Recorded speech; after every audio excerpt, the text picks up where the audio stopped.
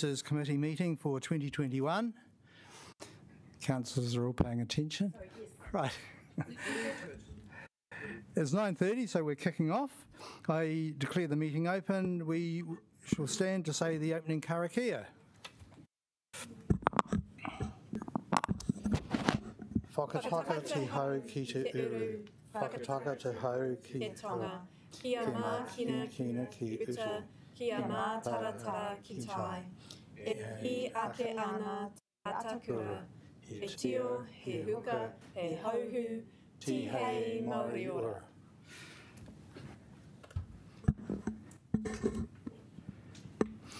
Please note that this meeting is being live streamed and you have the opportunity to see it later on YouTube if you wish to do so. Please let me or Democracy Services know if you intend leaving the meeting, and we are scheduling morning tea for around 10:30 a.m.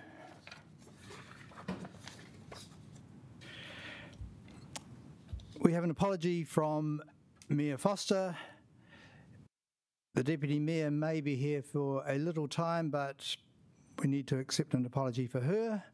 And Councillor Wolfe, who's currently at the hospital. Do I have a seconder, please?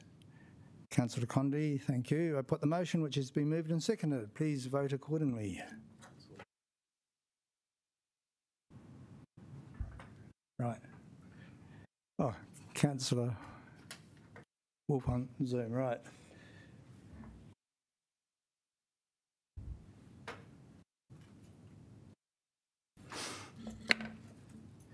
Yes, we currently have Councillor Wolfe on Zoom, but he may not be here for the whole meeting. I call on members to declare any conflicts of interest they may have in relation to any items on the agenda. Okay. I move that we approve the minutes of the Regulatory Processes Committee meeting held on the 9th of December 2020. They be taken as read and confirmed as an accurate record of that meeting. A seconder, please. Councillor O'Neill. Thank you. Please vote on this.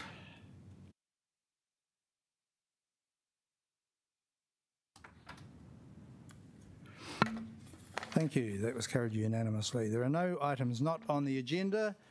We have a few public participants this morning. I will introduce each of them when the time comes. We're starting off with Craig Pomari speaking on Portmore Place, Traffic Resolution 1521. If you'd like to come to the table, Craig, and push the button on the microphone. And you have 5 minutes. If you want us to ask any questions, you need to allow time within that 5 minutes. I know it'll go fairly quickly. Thank you. That's good. Great. Thank you, councillors, for your time this morning. I'm Craig Pomari. I'm a resident of Portmore Place in Granada Village. The proposal that came through from council was to install a stop sign at the corner of Granada Drive and Portmore Place. Initially, I opposed this submission for various reasons, but having seen some of the feedback, I'm now largely more ambivalent about whether the stop sign goes in. But as I put on my slides there, the proposed solution didn't actually recognise the real issues that are being faced by residents coming out of Portmore Place. And when I went through all of the feedback, and I'm not going to force you to read through the details, there were two clear issues that came through. Issue one is visibility when turning right out of Portmore Place into Granada Drive, and issue two, and I've just cut and pasted from everybody else's submissions. Issue two is the speed of traffic coming up Granada Drive. And so to my mind, the stop sign didn't address the issues. I put in my submission, I have to stop anyway, because that's common sense when you get there because of poor visibility. So if we look at the slide here, which is provided by council, the big blue circle is where the stop sign would go, and so it's when you turn right into Granada Drive, you have an issue with visibility. I showed it this way by sitting in my car. At the corner there, you have less than about 20 metres visibility, unfortunately, because of the outcrop of rock from the house on the corner, which happens to be mine. And it makes it very difficult. So you have to stop in order to be able to see what's coming up Granada Drive anyway. And then when you think it's clear, you've got to floor it to get around, because it's actually quite a distance to get onto the far side and move to the right. So I estimated you've got a couple of seconds reaction time to make that turn into Granada Drive. If I look at it this way, this is someone coming up Granada Drive towards Portmore Place. It's only when they're about 25 metres again from that road that they actually see that in fact there is a street to the left, which is Portmore Place. So the issues raised by all the submitters, including myself, are one, it's visibility when turning right is a significant issue, and it's the speed of traffic coming up Granada Drive. If anyone's doing 50, I'm happy to put a bet on that, and I'm sure I'd win that one. I doubt they're doing that. We've got the usual boy racers, as everybody else does, who are doing anything but 50. We were pleased, though, to see that once the officers had seen it, their response effective was to say actually speed management signs would be better going up Granada Drive. I've suggested there perhaps too the addition of potentially a speed bump at about the point where Portmore Place is first visible as you come up Granada Drive. The thinking behind that is signs, particularly for the residents there, you become oblivious to the signs that are there because they're there all the time. But a speed bump is something you must slow down for. And at that position, which is about 25 metres from the corner, it's at a point where those waiting on Portmore wanting to turn right can actually see somebody at the speed bump. That car slows down, it gives them an opportunity to turn right without endangering their lives. So that was, those are all the slides that I had. For me, again, the key issue was two things. One is visibility when turning right. Second is the speed of traffic coming up Granada Drive. I see, as I say, the officers have addressed and recognised those issues, which I'm grateful for. Whether the stop sign goes in or not, I could care less. I stop anyway because I have to, because I'm not going to throw my hands in the life of an idiot driving quickly up Granada Drive. So thank you for the opportunity to submit. I'm happy to take any questions. Great. Craig, thank you for that. Can you have officers indicated whether they would consider a speed hump? Or actually, I'll ask a question before that. What sort of slope is there at this point? Because obviously if there's too much slope, then I believe they won't consider a speed hump anyway, but are cars coming uphill at this point before they along Granada Drive? They are. It starts to level out slightly. Sorry if I bring that view up there. It starts to, at the end of the shadow, fortunately this was taken in the morning, it starts to level out slightly, but yes, it is uphill. It's not a steep gradient at that point, and that's, I think, partly why cars do speed up, is because, of course, it is a gradient, and they feel they need to put their foot down to get up the hill. But no, they didn't address the issue of a speed bump in their response, even though I had suggested that. I guess we will have the opportunity to ask them that when the actual traffic resolution is discussed. So thank you for that. Thank you very much. Appreciate your time. Thanks.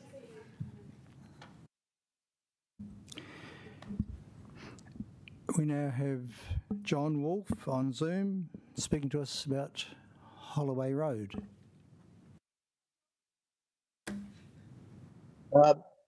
Good morning, councillors. Thank you for the opportunity to speak. As you're aware, Holloway Road is a very narrow street, and your traffic management people have come up with an excellent engineering solution. And I'm simply calling in to ask that you implement it as the proposal in its entirety. As you know, we've had a couple of fires up there that the fire engines haven't been able to get up to. I was in an ambulance early last year that had difficulty getting out of the street, and regularly we have rubbish trucks that can't collect on the appointed day because of being blocked by traffic. So I guess I just want to. Is there any concerns that you have about implementing the proposal as it's written?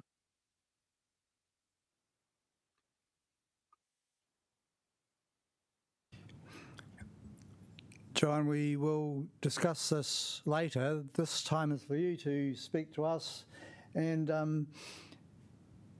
Is there anything more you wish to say? No, nothing beyond asking that you implement the proposal as it's presented by your traffic engineers. Okay, appreciate your time on that. Councillor Condi has a question for you. Hi, John. Thanks for joining us. I understand that there was quite a lot of community organisation around this proposal, that there was a residents group. Were you involved with that? Could you tell us anything more about that? The work that kind of the neighbours have done on this proposal? Yes, there was a residents group. There was about 3 or 4 of us. We met your traffic engineers on a few occasions on the street. And when the proposal came out, I went round and emailed round and asked that everyone respond to it. And I see from the feedback that you've had a pretty good response. It's virtually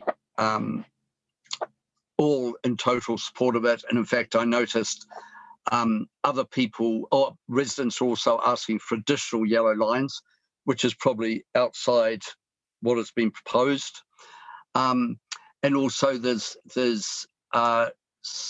we're also talking about our parking options in the street, because Holloway Road has the problem that we get a lot of park and rides there. And we also get people in downtown apartments that don't have car parks that are using the street for long-term parking. So the residents are now pretty actively discussing those options as well. But the key thing for us right now, the street is being resealed, I think, as we speak. And now is the opportunity to put the yellow lines in as is proposed by your traffic people.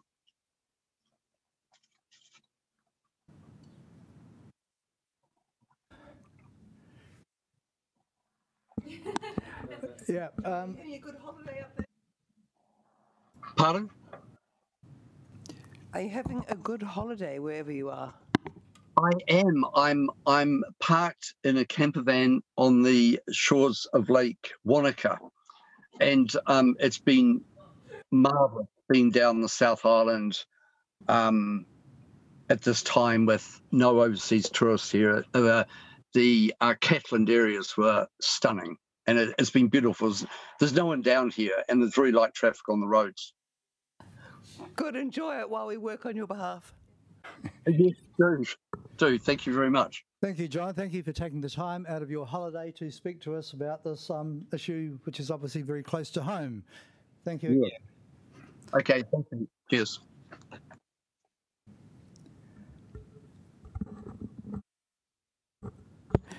Okay, we have Dean here, Dean Halifax, to speak to us on Abel Smith Street.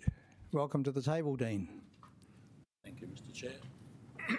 Again, you have 5 minutes, and if you want questions addressed, allow it within that time. Okay, what happens here?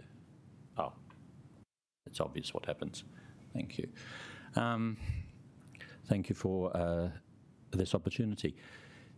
The issue that I am raising is a kind of an odd issue, and it's to do with the process that has been used, and it's not necessarily about the substantive matter of the proposal. If you look at this first slide, your officer has said, "How can I help?" At the bottom. In the second point I have made above, I refer to the officer's comment made after my submission, and it says that the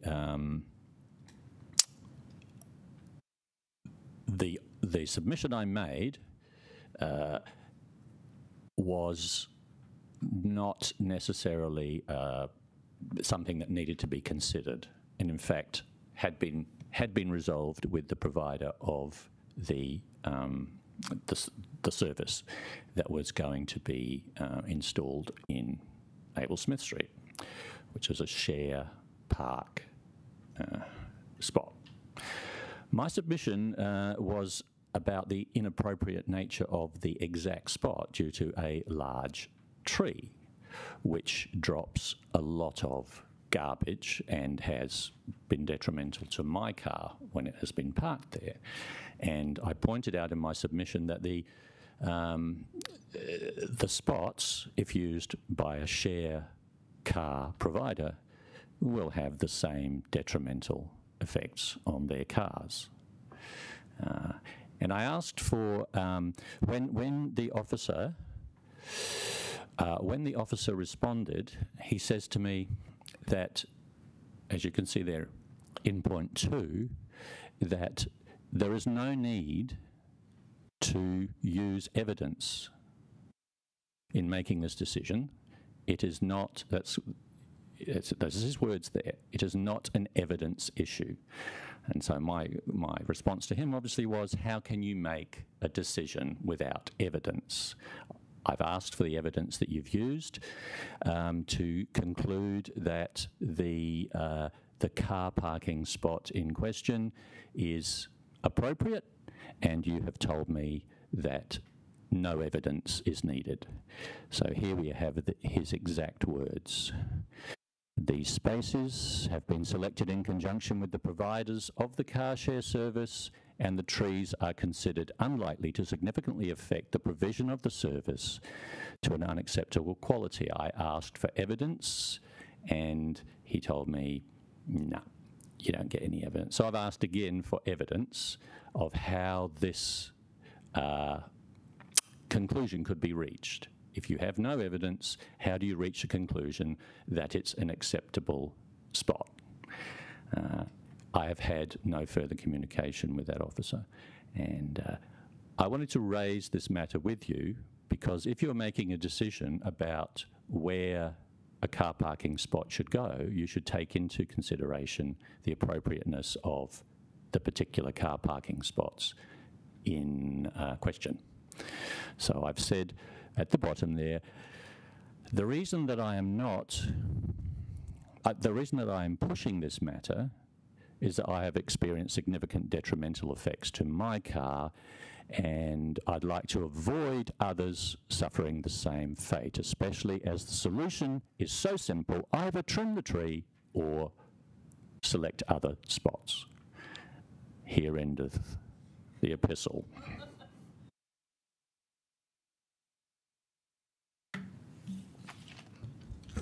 Would you mind putting that back up again? So we'll take a photo of it so we can ask officers that question. So I need to be clear that I'm not opposing a share parking. I am simply saying that the spot chosen is not a good spot unless some other work is done. Choose any other spot, maybe 20 metres away. I don't know how that would affect the provision, but certainly it's not appropriate, the spot it's in. It's the spot that's being proposed. Any quick questions for Dean in the remaining few seconds? Otherwise, we will discuss it with officers at a later stage when the matter comes to us. Thank you for that, Dean. I just want to make the point again that it's evident. You need evidence. You can't just say you can make this decision with no evidence. Appreciate that. Thank you.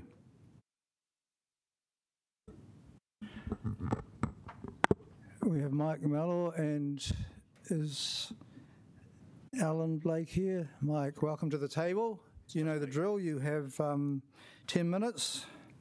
Over to you. Thank you, Mr. Chair. Kia ora. It's just me.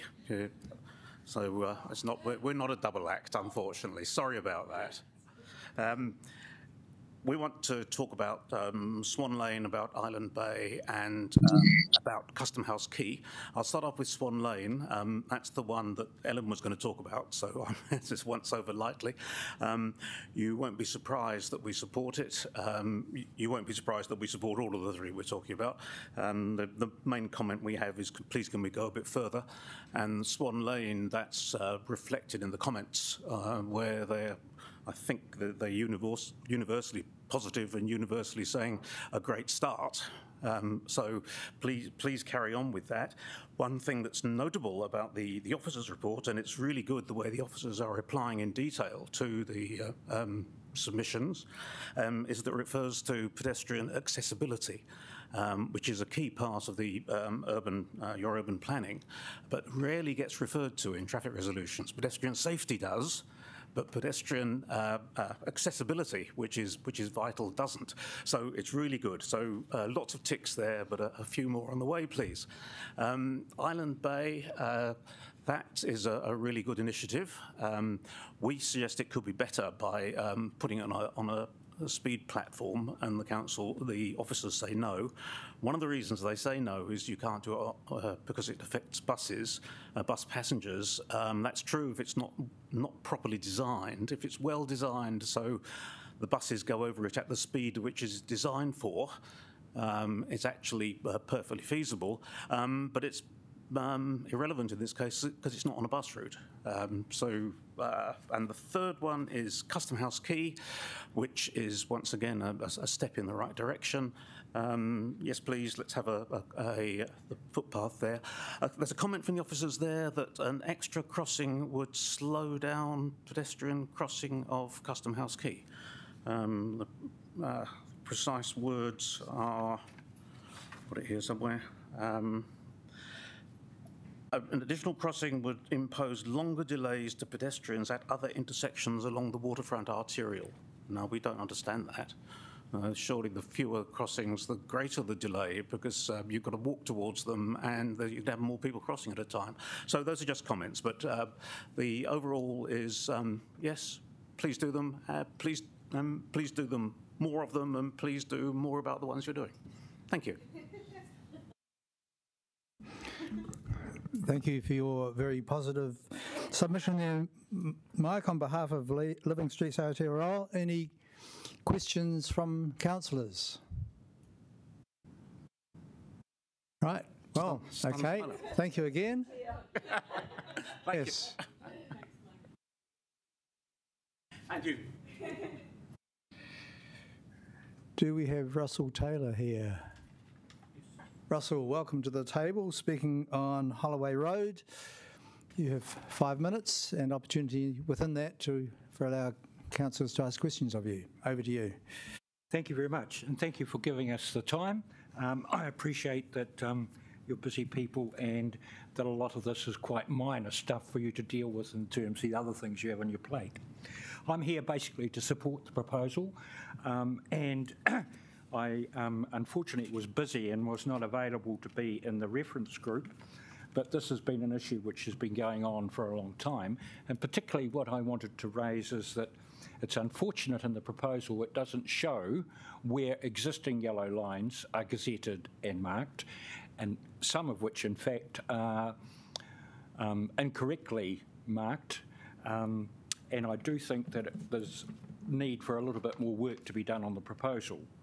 I also have been in quite frequent correspondence and dialogue with council officials in relation to this, and I note in reading the submissions attached to your paper that there's lots of points which are made which are not rebutted by the council officers in making the recommendation. They have not responded to the submissions of the residents and people who are not resident but have made comments.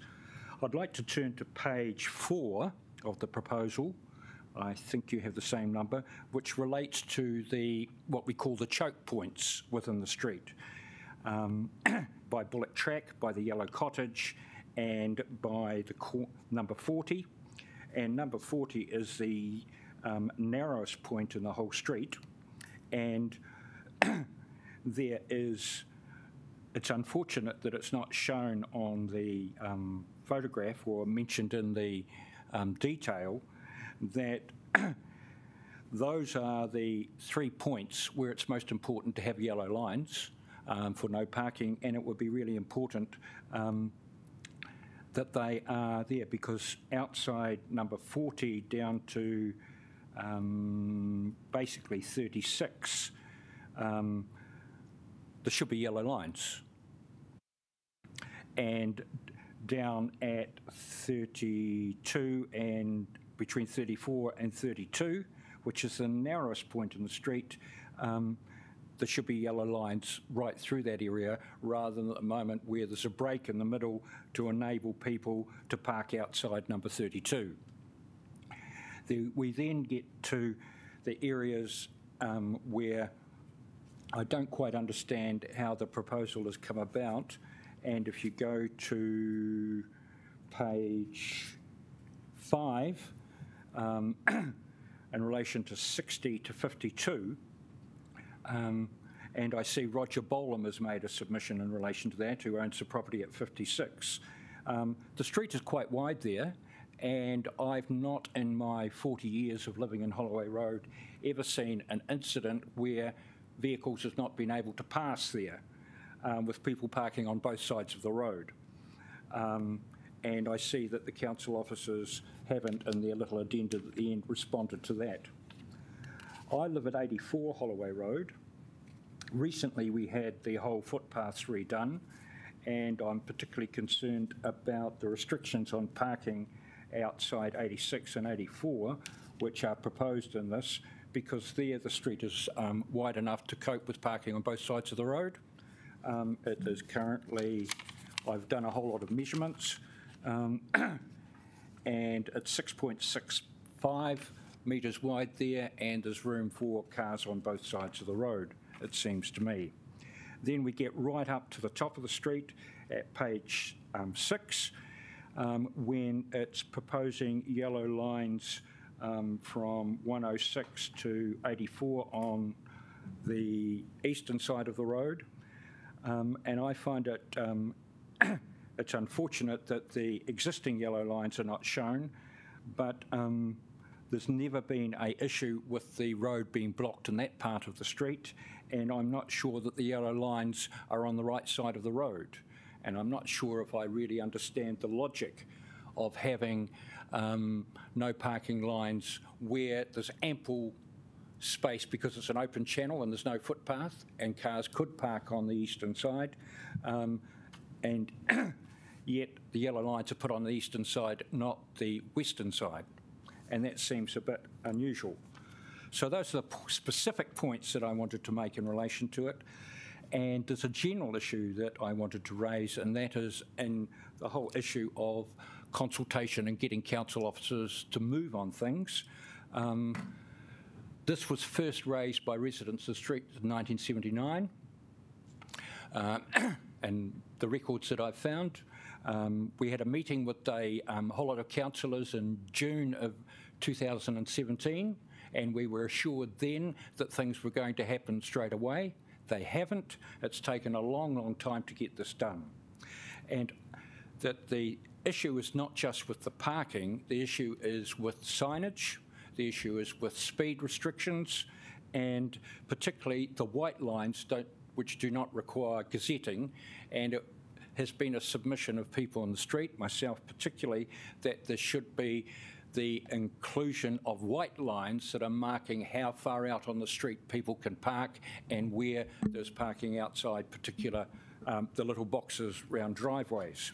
Okay, Russell, we have run out of time. Yep. Thank you for that. We will raise various issues there with officers when we discuss this later, so thank you for your presentation. Yeah, just one question is I had a meeting with the traffic engineers this morning about the resealing of Holloway Road, and I see in this proposal that the marking is going to be done in the next 3 months. My understanding that the sealing won't be done within that time, and that it might well be an issue where the street will have to be painted twice. And it seems to me that that's an unnecessary cost, and it would be better to wait until the resealing is done. Thank you. That makes sense. We will follow that through too. Thank you. Jonathan Coppard from Cycle Wellington. As representing an organisation, you have 10 minutes. Welcome, Jonathan. Over to you. Good morning. Can you hear me all right? Cool. Yes, you've pushed the microphone is on, is it? Yep, I think so. All right. Good morning, Chair. Good morning, councillors. I come to speak. I also want to check if I can speak to a traffic resolution as well. Yeah, cool. So I'd like to speak to the traffic resolution TR03 on the terrace. So I arrived at the council office yesterday by bicycle, which is a form of transport you'll want to support. And I found there's a sign on your property now saying that I'm not allowed to lock my bike on the one railing, which is a safe place to park a bicycle on. I might be this entire street. All the poles, you can lift them out the ground so they could just hook the lock off them. And then there's also railings which people need to use to get up and down the stairs, which is not really an acceptable place to lock my bike. So I was concerned with this traffic resolution that you are, I really support the movements with the accessibility, about improving the accessible parking. But I'm just concerned that you're replacing the accessible parking with more general parking. Now, on my way down the terrace here, I passed about 30 or so places to park a car. If I'd driven this morning, I would probably have no trouble finding a place to park. But because I chose to bike, I couldn't find a place to park my bicycle acceptably. So under the parking policy, you're supposed to consider bicycle parking as one of the options for this street. And I would note that there is currently no bicycle parking provided by the council on this entire street. So I think you should consider putting bicycle parking in that spot instead of general parking. Regarding the Garrett Street and Swan Lane, I think this is a really awesome improvement. I was really surprised when I saw it pop up. And it's really great. I think it could go further in a few ways. The key thing I think is an issue. So we went down there actually and we had a look at the street, watched where pedestrians were moving, how cyclists were travelling. And the section where Swan Lane and Garrett Street intersect with Cuba Street, I think is really key. Currently already it acts as a crossing point because it's a break in the parked cars, so people can cross between those gaps where there's no parked cars in the way. And when I was watching them, people are crossing in all directions. So they're crossing diagonally because they want to go up the street, not everyone is just traveling from Swan Lane to Garrett Street or up Cuba, right? People are traveling in diagonals, traveling from one side of the street to the other. And I'm concerned that the interface that the officers have decided to put in on the street is actually going to limit accessibility for pedestrians, and that it's going to require them to cross at one designated point at right angles to the road. The council officers replied to me to say that that this was just a sort of they needed to address this area in some way, and I just think they're going about addressing it in the wrong way. The sort of limiting the pedestrian movements is actually going to be counterintuitive, and that's going to, if you're driving down that street and you know pedestrians are going to be waiting at the spot where you know they are, you're going to move faster because you know where they are, you're expecting them. If it was, as I suggested in my feedback to this traffic resolution, that you were to put a raised crossing in at that point on Cuba Street as well, then that would slow down vehicles, it would make it safer for cyclists who are travelling down that street at 30 kilometres per hour, and it would make it easy for people to cross the road in the ways that they actually want to cross the road, rather than in the way that you're saying this is the one way you can get across. Yeah, that's all. Thank you very much for that. Questions from councillors? Perhaps you have been very clear in the points you have made to us. So thank you for taking the time to come in. Thank you very much. That. Thanks, Jonathan.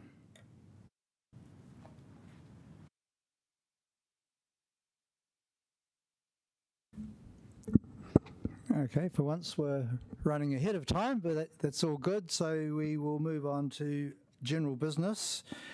Item 2.1, name for the private right-of-way in Island Bay. I'd like to invite officers Carleen Thomas and Michael Brownie to the table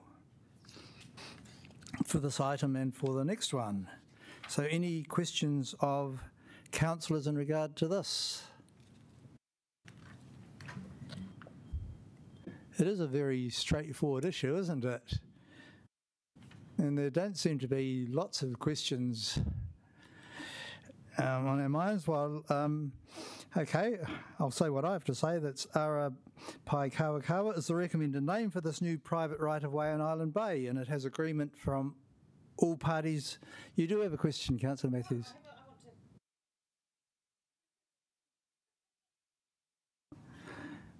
Sorry. Right, yep, okay. It has an agreement from all parties concerned. The name has relevance to the area, so I move the recommendations in the officer's report. Is there a seconder for this motion? Councillor Matthews. would you like to speak at this point? I just want to say thank you. We've been, this committee has been asking for more Te Reo Māori names, so it's really exciting to see you respond to that desire, and yeah, it's great to see. So thank you. Happy to support it. Right, any further comments? Councillor O'Neill. Just very briefly, yeah, and thank you for all your work. I just wanted to point out a little detail in the report that I thought was really sweet. So the Pai Kawakawa comes from the name of the local stream, and although that the stream is piped, it's noted in the report that eels have been known to swim back up the stream like they would pre-colonial times, and there's a lovely story there. And having gone to Island Bay, I know that it's one of the significant streams that kids talk about when they're learning about marine life in the area with the school. So yeah, just to add that little detail, and note that that's going to be a pretty excellent special learning opportunity as well. Okay, thank you for that. I now put the motion, which has been moved and seconded. Please vote accordingly.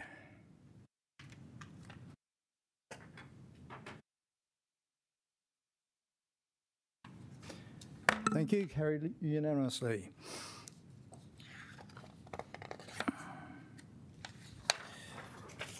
Item 2.2. Same officers here to answer questions about the minor amendment of the suburb boundary between Glenside and Churton Park. Any questions for officers on this? Well, just one. We do now have agreement from the Churton Park Community Association. Is that correct? Because they may have had concerns because this limits. Yeah, they may have had concerns. I'll just leave it at that. So we have had agreement from them. Oh, correct. An email was received late last night from the president of the Churton Park Community Association. Good stuff. There being no further questions, what we're doing here is simply completing the issue we discussed at some length at our October regs meeting, when we requested officers to investigate how the suburb boundary between Churton Park and Glenside might be, and I quote, improved by minor technical adjustment. And this is what this report is about. The suburb boundary has been fine-tuned so that each property in given streets is in one suburb or the other, as clearly defined on the map in our agenda. And there are many suburbs in Wellington where some houses are in one suburb and others in another suburb, so this is nothing new. And both the community associations support it, so on that basis I move the recommendations. Do I have a seconder, please? Councillor Condi, do you wish to speak? Okay, no debate. I put the motion, which has been moved and seconded. Please vote.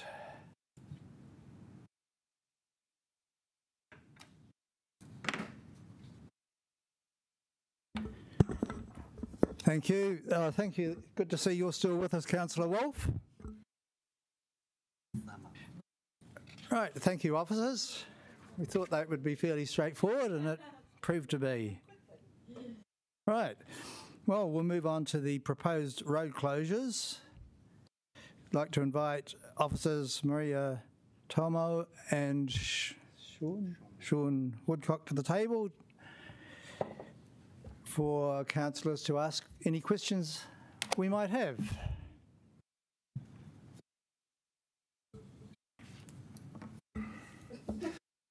Again, this is all pretty straightforward. There doesn't seem to be a single question. Okay, wow. Question. Got one question. How complicated is it for you to address these issues when they come through? Well, they're not exactly issues. A lot of them are repeat. So, do the repeat ones involve anything new, or do they simply? Is it rubber stamping from one year to the next, effectively? Like the Gaisley and around the bays, like we've got the penguin things to look at now. We've got all that stuff going with friendly people with penguins who we liaise with, and the PSR people who we liaise with. So there's always something new coming up with different to make sure we cover off. Communications, of course, we always try to improve communications with all of them. And we still always every time trying to improve our communication to everyone for all the road closures. There's always new things, eh? Certainly a lot of moving parts, and none of the, I suppose, interested parties are ever taken for granted as well. So try and engage with as many as possible. So it does provide quite a bit of work. Well, we appreciate all the time you put into it, and we appreciate it even if we don't have a lot of questions to ask of you. Thank you again. So we're being asked to approve road closures for 4 city events here, all bar the Peachy Keen Festival being repeat events. There have been no objections to road closures for any of these, neither have there been council officers' concerns that traffic will be impeded unreasonably if the approved traffic management plans are carried out. Therefore, I move we accept officers' recommendations. A seconder, please. Councillor Condi, thank you. Anything you wish to say? Just to quickly say that Peachy Keen looks awesome. Yeah. And I might go. No debate. Okay. Bearing in mind what has been said, I move the motion which has been moved and seconded. Please vote accordingly.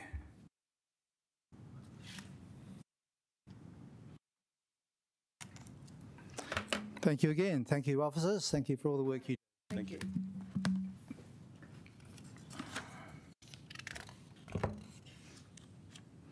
Is that really the time? I can't believe we're so... Right.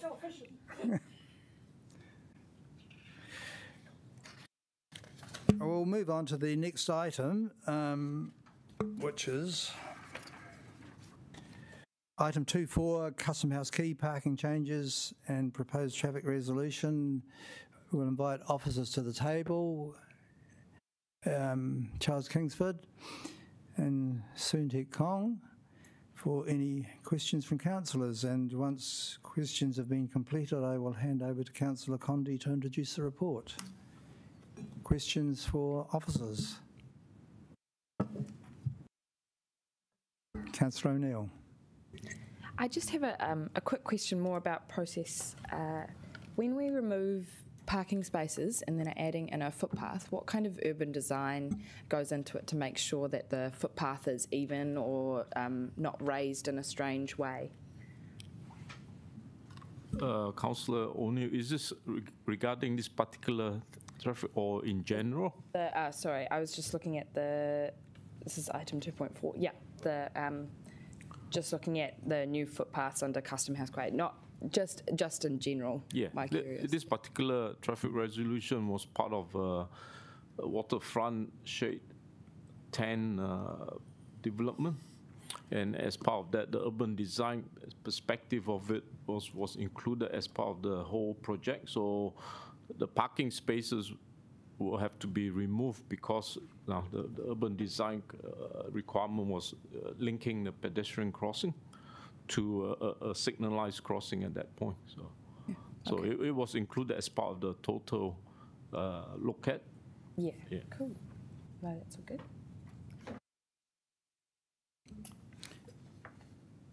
Okay, there being no further questions, I'll hand over to Councillor Condi. Thank you. Very quickly, this little bit of additional footpath is needed because, of course, Site 9 development on that site is getting underway, and which is very exciting. So it's a pretty straightforward little piece of pedestrian crossing, of footpath here that we need. Just to acknowledge Mike Mellor coming in and talking to us about, considerations for an additional crossing there. I think when I was speaking to officers, this intersection is one of the ones that's on the radar of the Let's Get Welly Moving City Streets program, given that the MRT corridor goes down here. So there is going to be, hopefully in the near future, a significant review looking at this intersection, which would allow us to look at that point. That's all I have to add on this one.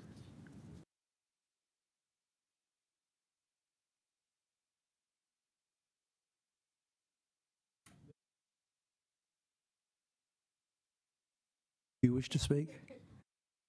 Any debate? Okay, I'll put the motion which has been moved and seconded. Please vote accordingly.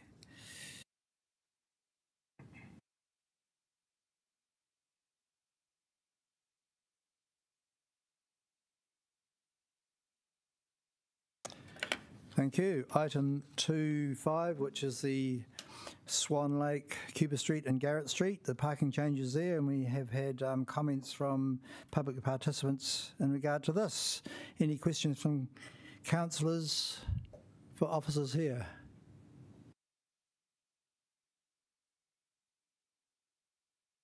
Councillor Condi. Can we just have some officer comment in response to Jonathan Coppard's concern that essentially we're funneling pedestrians into one clear crossing point across Cuba Street here, and that is going against some of the design lines that we see at the moment, and whether that potentially encourages greater vehicle speed along there, and sort of just why you've decided on that particular design element of where the pedestrians are crossing Cuba Street?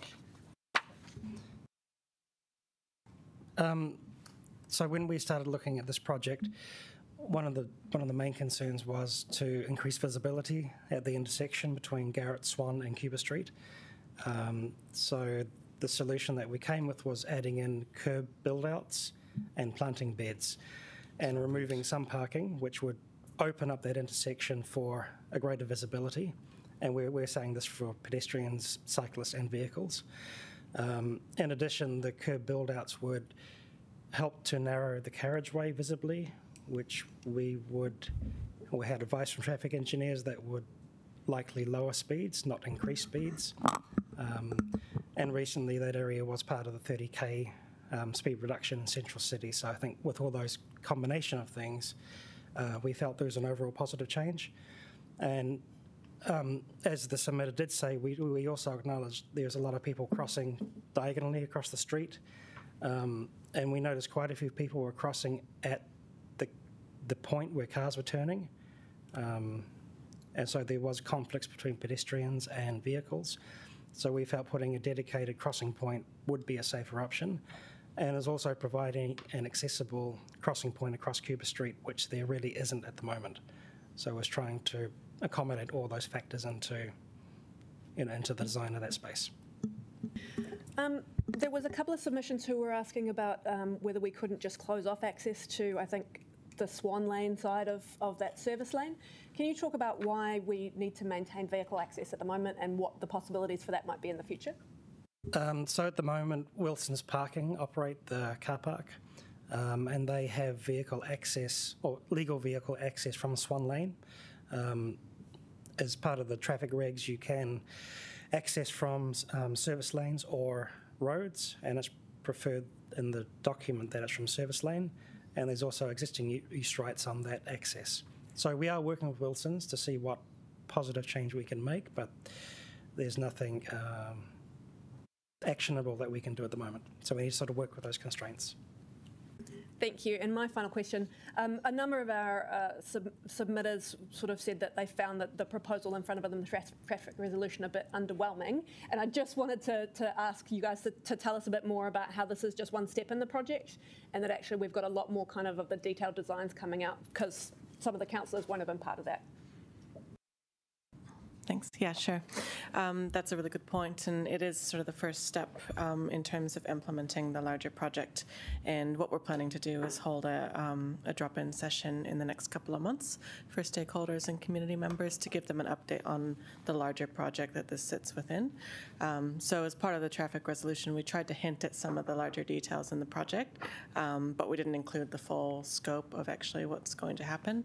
But there's a whole lot of great placemaking elements. So as Liam mentioned, some planting, we've got some water-sensitive design, new paving, new lighting, new seating, some great sort of heritage interpretation artwork, and commemorative elements as well to the history of the area. So it should be a really great placemaking project. Yeah. Sorry, officers, I should have asked you to introduce yourselves. I believe you're from the City Design and Planning, is that correct? And apologies, I'm Crystal Phillip. I'm the Urban Design Manager. And Liam Farrell, Team Leader for Public Space Delivery. Okay, thank you for that. Welcome to the table. We have a question from Councillor Young. Actually, well, I'll make it a question so that it fits in with standing orders. Can you just explain to my colleagues about the Glover Park the fact that Glover Park will finally recognise the man who donated the money to it, and a bit about that. Yeah, sure. Do you want to take that? Sure. Hi. Thanks, Councillor Young. So when we started this project, it was focused just on the streetscape and didn't include Glover Park. When we started talking with our other teams, we wanted to make the interface with Glover Park and the street upgrade better. So we brought some of the streetscape into the park.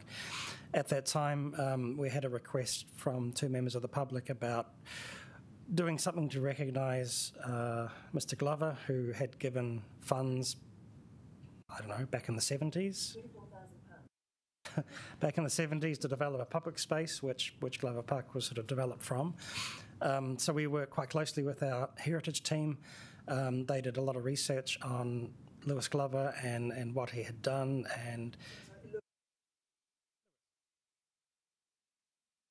This is particularly for Simon Wolf. Simon, who we've had this up before. So Dennis Glover has no connection to Wellington. This is Lewis Glover, who was a trade unionist, and he left his bicycle to the mayor and his glasses to the town clerk, and all this money for a park. And so the 2 members of the public approached me about getting proper recognition, which I think is really great, because if I was going to leave that sort of amount of money to the city, I'd like to make sure people know which young it is. So, Councillor Young, I'm more than aware now. Thank you. So our research, we found the original will from Mr. Glover. So we took an excerpt from that will, and we're going to engrave that on one of the bench seats that we're putting in Glover Park. So, yeah, so he'll be acknowledged with a signature.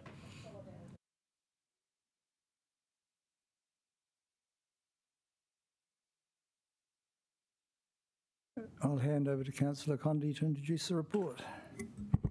Thank you. This is a really exciting to see traffic resolution. I just, you know, the laneways projects have been underway for a long time, and I want to acknowledge Councillor Young, who's joining us today, and all the work that she's put into the laneways projects, because this is really great to start seeing these things come to fruition. And we talk a lot about we need more city green spaces. When we're talking about spatial plan and the increasing density we're seeing, and seeing how these spaces then connect to places like Glover Park that we already have and make those better for the city is really exciting. I do just want to acknowledge that what we've got in front of us is sort of the technical elements in the traffic resolution of what's going on, and that there's a lot more work that we're excited to see from the design and place planning team about how all of this concept is going to come together. It looks really, really exciting. Just to acknowledge a couple of the comments, I want to thank you for your comments about how this design of the crossing of Cuba Street is actually going to make it safer and easier for more accessible for wheelchair users and safer for pedestrians as well as cyclists. You know, acknowledge that, you know, it would be lovely if we could close part of Swan Lane. I think, you know, that would be nice to be able to bring that into the public realm a bit more for pedestrians. But, you know, it was really interesting that I didn't know that Cuba Street in the district plan has specific rules that kind of discourage driveways entering straight onto Cuba Street. And once you know that, I suddenly go, oh, that's one of the things that gives Cuba Street actually its character, that you don't have those driveways, you've got the storefronts, you don't have to worry as a pedestrian that there are vehicles crossing. And it was something thinking about as we're going into reviewing the district plan, that something like that sits in the district plan actually has such an effect on the character of the street without you really realising that it's there. So that was an interesting bit of learning from this project for me. So I think, you know, obviously we have that desire long term, but what we can do now is here, and it looks great. And it was great to see so many people in the community coming out to support the traffic resolutions and the changes. So that said, I would like a seconder, please. Matthews? Yes, I will speak briefly. Just to say, I know that AAG was involved in this project right at the beginning and looking at accessibility issues, and while it, you know, hasn't kind of necessarily become the model accessibility project that they wanted, that those factors are kind of deeply ingrained in the work. And I'm, you know, pleased to see that there was inquiry done about mobility parking in this, and it wasn't, you know, right for this area area, but really pleased to see it happen. Before I became boring and moved to the suburbs, I lived in Feltex Lane, and I know there's a lot of housing around there now, and so these spaces are extremely important. That was, I used to kind of go to Glover Park often, and no, not to, have a drink, but to, we get some sunshine. And and I kind of echo those comments about the potential for us to do more pedestrianisation, and having recently been in Auckland and seeing how much of the CBD is pedestrianised, it's absolutely amazing. So, it's kind of we're sort of laying the groundwork to be able to do more. So thank you very much for your work, officers. I'm happy to support this. Thank you. Any further debate? Otherwise, we shall vote.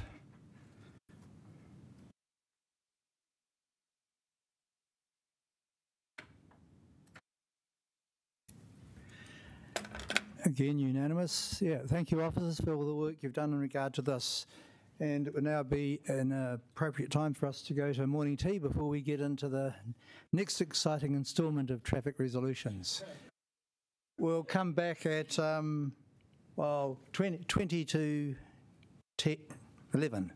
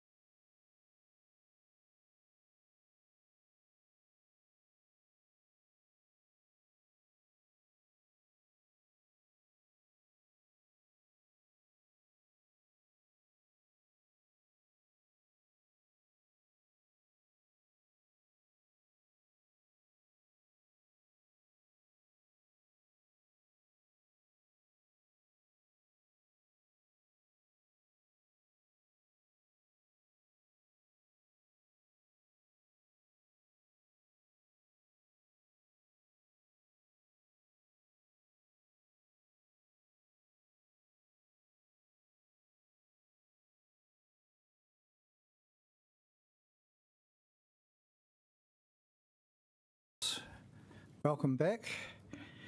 Traffic resolutions, item 2.6. We have officers at the table for any questions to be addressed to them, and I think we made some notes on some of the issues that the public participants raised, which no doubt will be directed to officers' way in just a moment. So, any questions from councillors? Well, I made some notes, if I can find them. The public participants on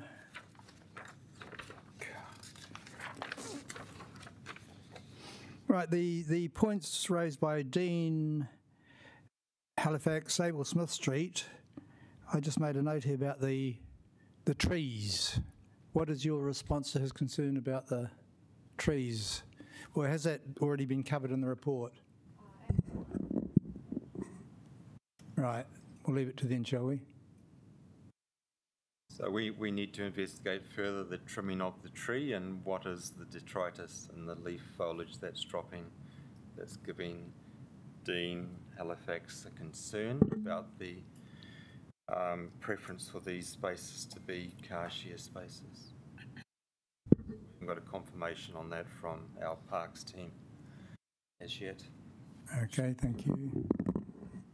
And on Holloway Road, Russell Taylor said something about he felt more work needed to be done on this, and then he...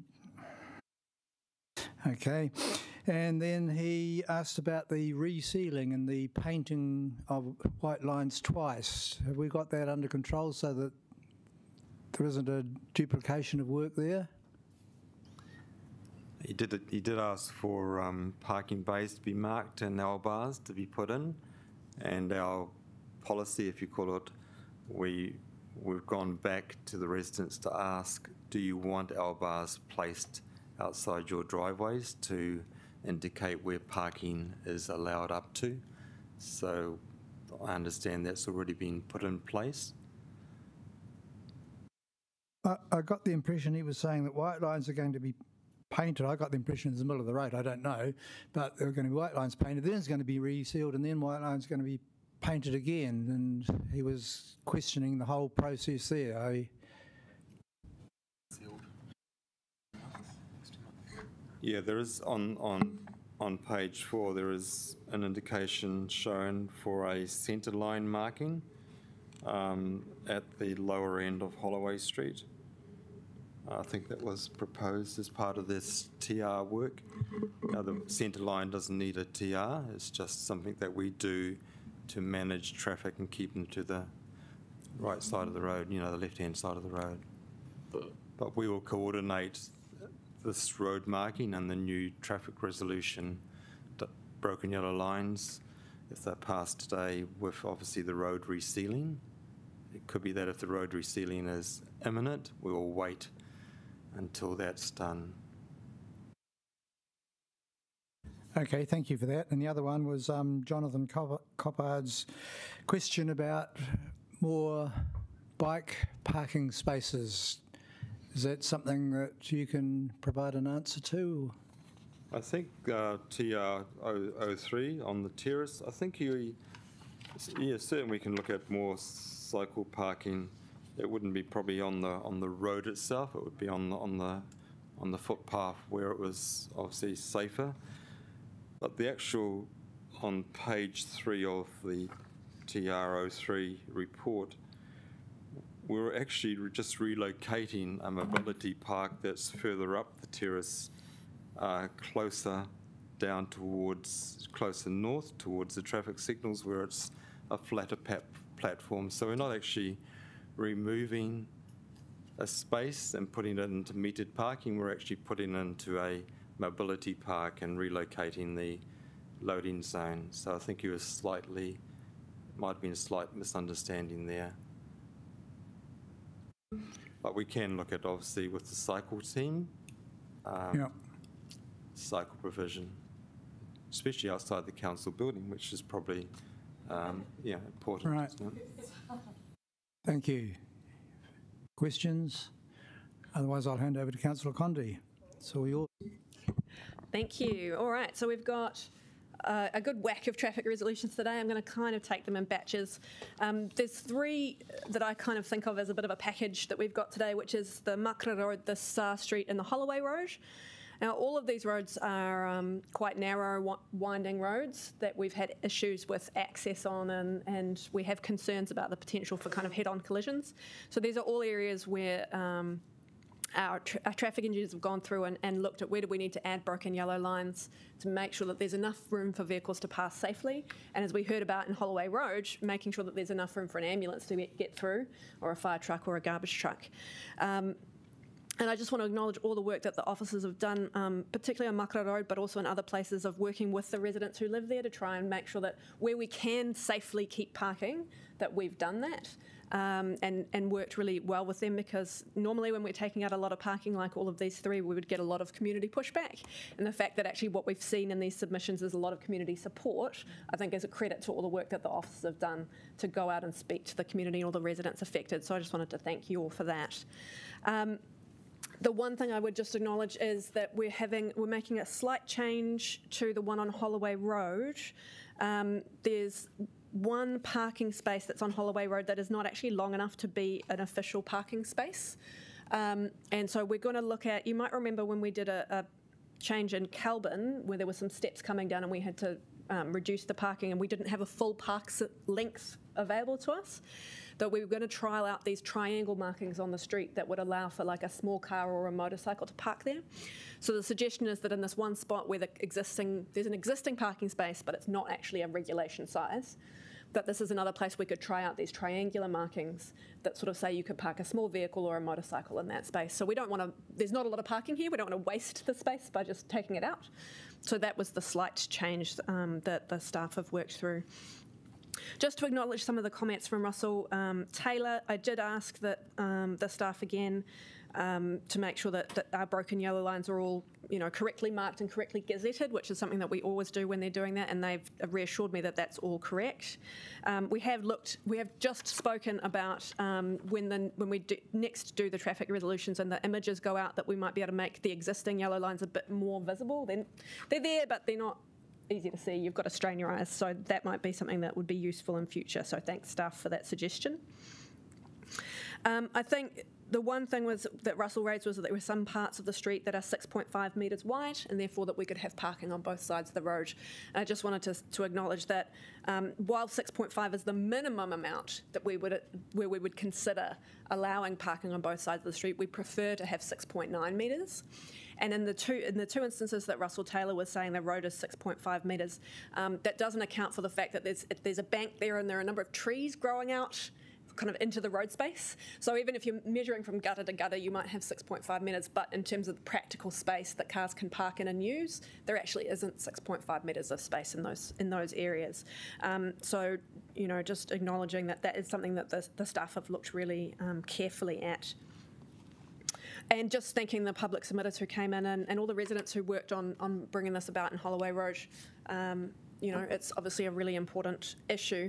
I did want to just say, in terms of avoiding painting twice, that from my point of view, this is an urgent safety issue, getting these broken yellow lines painted, and that, from what I understand, a bit of paint on the road is not that expensive. So if you're considering the timing of that, I think my suggestion would be, I'd rather get the broken yellow lines on the road as quickly as we can. If it's going to cost us a few extra $100, I don't want another ambulance getting stuck up there because we were waiting for the resealing to be finished. So that's my little 2 cents worth on that one. To Portmore Place and Granada Drive, where we had Craig Pomare come and speak to us.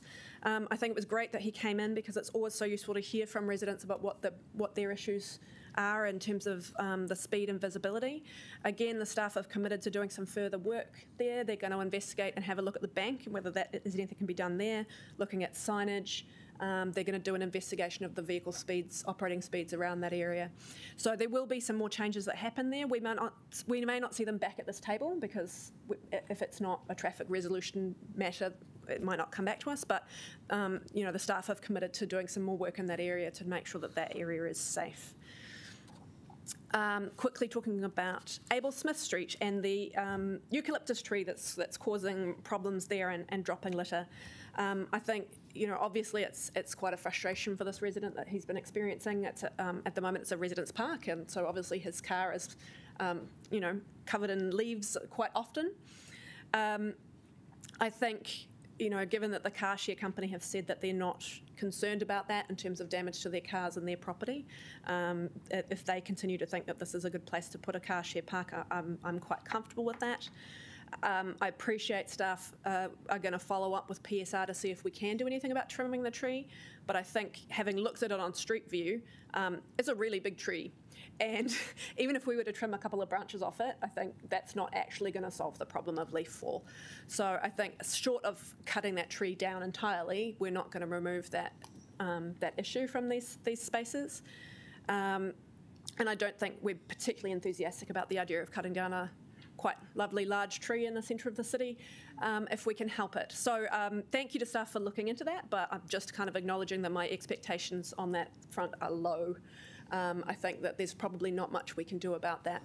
But given that the car share company have said they're fine with it, I feel like they're going into it with their eyes wide open. And so I'm happy to support that traffic resolution as it stands. And Jen, just lastly to speak about the resolution on the terrace where we're moving the mobility parking, and Jonathan Coppard was asking could we turn it into bike parking instead. I think I didn't know that we don't have any bike parking on the terrace that's publicly available. So we've just added a little recommendation, if you can scroll down, thanks Sean. Number 3, just asking that we look into the provision of bike parking on the terrace. I didn't want to hold up this particular traffic resolution because this spot might not be the right spot for bike parking. So let's get ahead and go ahead and move this mobility park to a better space. But if we can then put that in the pipeline to look at whether there's somewhere on the terrace that would be more appropriate to provide bike parking for the public, that would be great. The only other couple of ones I wanted to speak to are just to say some sort of thank you from the community, or thank you for the work that's happening in the community. The crossing that's in Island Bay on the Esplanade has been a long time in the works. There's been a lot of work again from staff and going out to the community and talking to the community through the options. And again, this is one that could have come to our table with a lot of no's and a lot of controversy, and the fact that it's come and everybody's pretty happy is, again, I think a reflection of all the work that you've done to take the community on the journey. I really appreciate that. And I also appreciate that now that we've put this, once we get this in place, we might actually see that more pedestrians start to use that crossing. And if we actually get greater usage of that space, then we could look in the future at whether it's appropriate to introduce a raised table or a pedestrian crossing or something else. So I've asked staff to keep an eye on that in the hopes that, because one of the issues at the moment is that people cross all the way along there. So there's not one spot where there's enough traffic, pedestrian traffic, to justify that. So maybe if the community, once this is installed, we might actually find that we can do more in that space, which would be lovely. And the staff are going to keep an eye on that for us. And just to say on behalf of the Johnsonville Community Association, whose meetings I regularly attend, thank you so much for the traffic resolution removing this bus stop. There's been a bus stop in Johnsonville that hasn't been in use for quite some time, and they've been begging us to return it to parking spaces, so it's very exciting to see that traffic resolution come here. Thank you very much for that. I'm not going to speak to any of the others. We've got a whole bunch of pretty routine things today, so that's me. Can I have a seconder, please? Yes, I'm happy to second. I love traffic resolutions. I love regs. I love traffic resolutions. I guess just to add, any time we're moving more mobility parks, I'm excited, having more of them, I'm excited, and it's really great to see a mobility parking space being created to support participation from disabled people in community activities. So that's a wonderful thing. And I guess just to note, I've just seen a little message from Jonathan Coppard about about bike parking on the terrace, and suggesting that that it could be on the street, because it's a 30-kilometre area and they wouldn't consider it unsafe. So I know that there are issues there with some loss of revenue, but we also want to keep footpaths for pedestrians. So so that's some good feedback there. And thanks, officers, for their work. And yeah, that's it. So I'd like to thank officers for all their work. Is there any further debate at this point? Well, it's very pleasing to hear that the Regs Committee is Councillor Matthews' happy place. On that note, I put the motion which has been moved and seconded that we receive the information, approve all these traffic amendments. Please vote accordingly.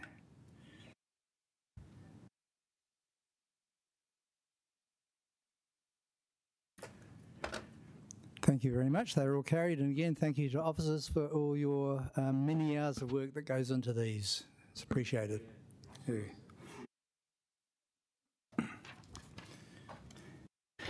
And turning to our last item on the agenda, the Development Contribution Remission request for 29 Brandon Street. I'd like to invite officers Mike Paddymore and Nicole Tuita to the table for questions. We have asked them a lot of questions already, but we may have more. Well, one I will ask you is, right at the outset we realise that a mistake was made on the part of council, and can you assure us there are processes in place to ensure this doesn't happen again?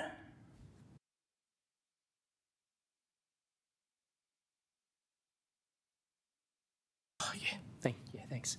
Firstly, just to mention the officer who wrote the report, who made the calculation, is no longer with us. So just to mention that, we have, in terms of how we might assess these reports in the future, we don't have the resources for a peer review type process for someone to review the report, and the calculations each time.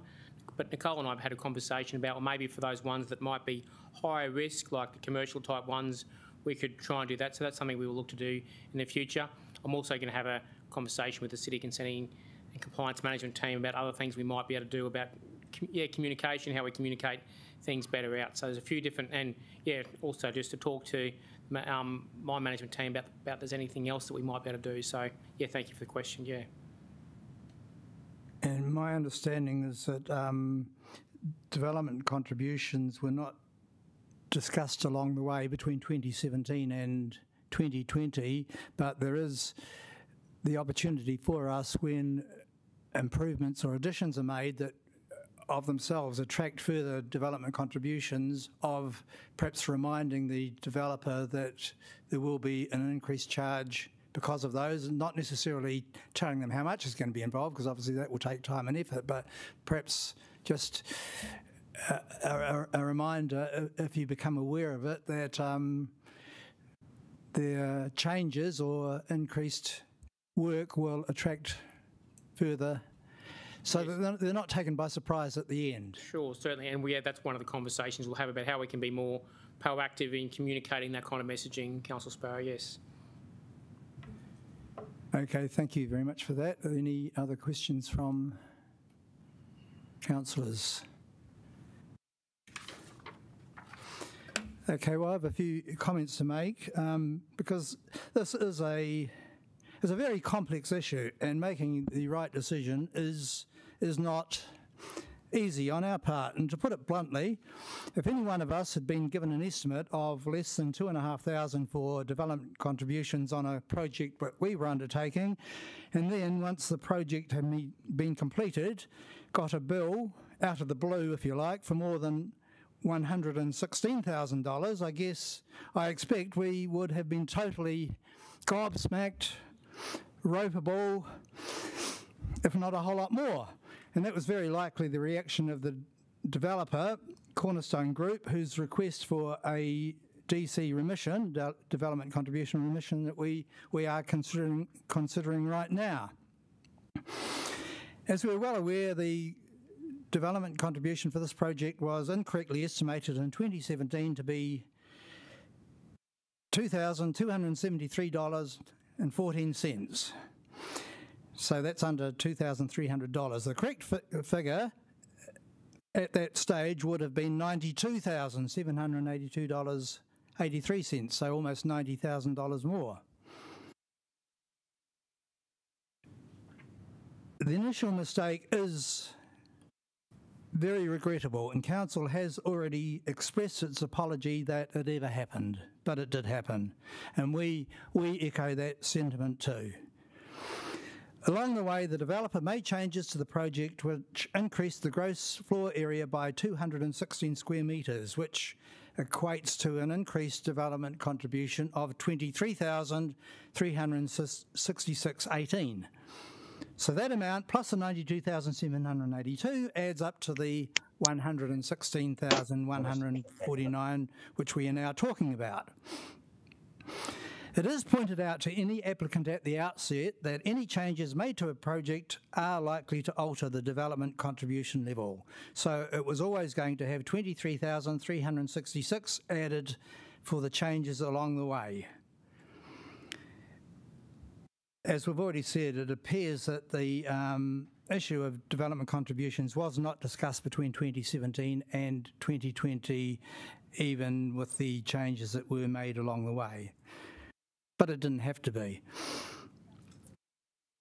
The total project value exceeded $20 million. Therefore, the development contribution portion is under 0.6% of the total project. If the developer had known in advance that the development contribution component would end up at $116,000, would it have affected their decision in terms of the project, in terms of the overall project? Well, I think it's fair to say it probably wouldn't. Application of Council's usual development contribution formula has been applied in this instance. We do not take into account individual circumstances. That is, what parts of Council infrastructure the revamped building may be benefiting from or not. In the same way, we don't take into account the individual circumstances of city ratepayers, what city facilities they may be using or not using. The only factor for our consideration is what level of remission we apply, and that's the purpose of this discussion here, if any, because the original estimate supplied by Council was incorrect. And although the developer would have received a rude shock on being invoiced many thousands more than anticipated, and we concede that was the case, the reality is that $116,149.01 is the correct development contribution required for this particular project. As an act of goodwill, officers have suggested remitting the development contribution by 20%, which equates to a deduction of $23,229.81 to compensate for Council's initial error. And having weighed up all the factors, and we have had serious discussion amongst councillors prior to this meeting and have met with officers and discussed this at some length, it certainly is not an easy decision for this committee to make, but I think, and I think most of us here, if not all of us, agree that 20% is about right. It acknowledges a mistake was made, but that development contributions are still required for this project, as with any other similar development. That's the end of my comments. Councillor Matthews. Yes, I'd just like to echo the apology that we are sorry that this mistake was made, and I think it's important that, you know, we say that as councillors and we get into the habit of when our organisation or, you know, us individually, we make mistakes, or that we take responsibility and try and fix them. So I think this is a good opportunity to learn and improve, both in the checks and balances and in the communication around development contributions, because development contributions are only going to become more important, that we need development in the city, particularly of housing, and that we obviously have serious problems with our infrastructure, particularly in water. So, you know, this, I don't think that, well, I support the 20% remittance, but I also think this shouldn't be viewed as any precedent that we are going to loosen up our kind of attitudes on development contributions, because we cannot afford to. Everybody has to contribute to the essential infrastructure we need to keep the city going, and especially to find places for, and it doesn't apply in this case, but for places for people to live. So yes, happy to second and support the recommendation. Thank you for your comments, Councillor Matthews. Any debate? Councillor Condry. Thank you. Yeah, I would like to start by also making an apology for this mistake, and also for thanking staff for their response to this mistake, because I think everybody makes mistakes. Mistakes happen. That's a reality of life, but it's how you respond once you find them. And I think what I've seen is that the mistake was found, immediately acknowledged, addressed as quickly as possible, and that you've worked really constructively with the developer to try and find a way through this. So I really want to thank you. That's the kind of organisational culture that we want to see. So while we might be disappointed a mistake was made, I'm very proud of how the organisation has responded since the mistake has been discovered. So thank you for that. I guess one of the things I was considering when I was looking at this is that developers know the development contribution policy. They use it all the time. So for me, there was a sense of, should they have known when they got this very small $2,000 bill that was wrong? That they should have, knew it well enough that they should know they were going to have to pay more. But actually, when you dig into it here, what we find is that it actually has to do with a fairly esoteric bit of our development contribution policy around converting parking spaces into commercial space, and that's not a bit of the DC policy we would necessarily expect even frequent flyers to be over the details there. So there was no reason why they should have been suspicious when they got that $2,000 estimate. I think because they were given the wrong information at that point in time, they missed the opportunity to possibly alter their design or consider whether they wanted to make any changes to the design that would have affected their development contribution. And we do sometimes have that happen, where a developer will come in with a design, they'll be told what the development contribution is, and there'll be some working back and forth between the staff, officers at council, and the developer to figure out whether there's some adjustments that could be made that would lower the development contribution. I think because that opportunity was missed in this case, I think it's appropriate for us to acknowledge that there was some potential, financial loss by losing that opportunity. So I think some discount is appropriate in this case. It might not always be appropriate, but because of those specific circumstances, I think it is appropriate in this particular circumstance. The other thing that I certainly had in mind was that, we're working on our long-term plan, and I think, we're about to go out to our community and ask them to pay a lot more for improving our infrastructure around water and transport. And that's going to include us going to, superannuitants on fixed incomes and asking them to pay their share. And so it certainly feels like at the moment we can't be turning around to a very successful commercial enterprise and not asking them to pay their share. That just doesn't feel fair. In this case, I'm not sure there is a right number, but 20% feels about right. And so I think that I'll be supporting that recommendation. Thank you. Thank you, Councillor Condry. Councillor O'Neill.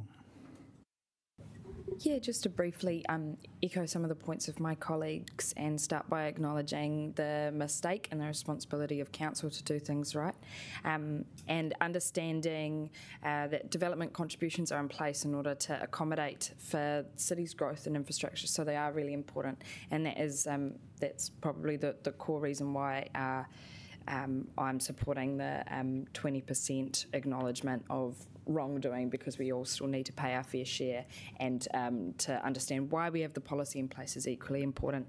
And then just briefly to thank Cornerstone Properties for being such good sports, and the officers working really hard to make sure that there's super clear communication. I think this is a pretty good outcome considering the circumstances, and yeah, happy to support.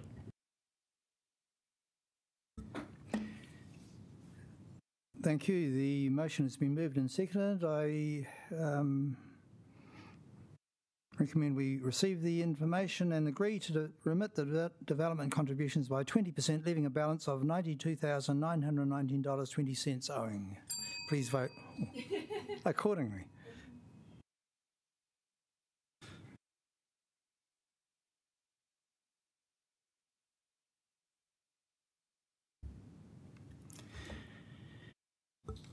Thank you for that. The motion is carried.